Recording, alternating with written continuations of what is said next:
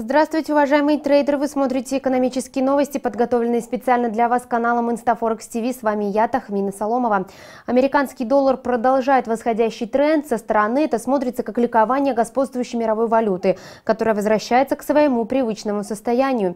На фоне вышедшего показателя по продажам на вторичном рынке жилья, который оказался выше прогнозируемого уровня, американец оказывает давление на своих основных конкурентов.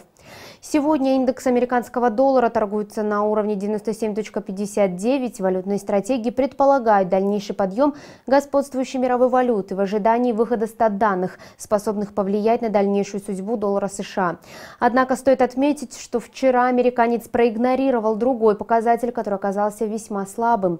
Так, американская валюта выросла, невзирая на постепенно слабеющий индекс потребительского доверия.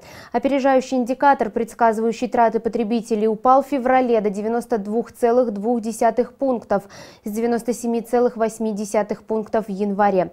Стоит отметить, что эти траты являются частью экономической активности. Экономисты прогнозировали снижение показателя до 97 пунктов.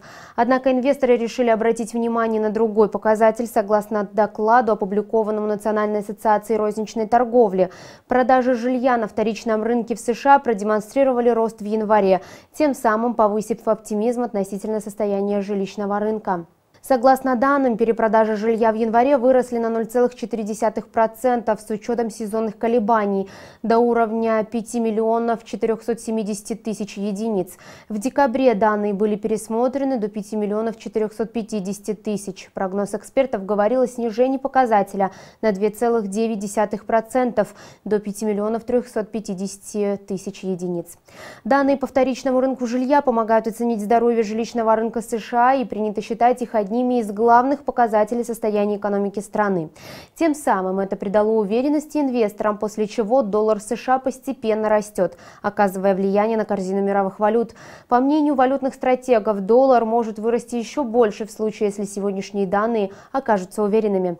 Вы смотрели новости, подготовленные специально для вас каналом ИнстаФорекс ТВ. До встречи!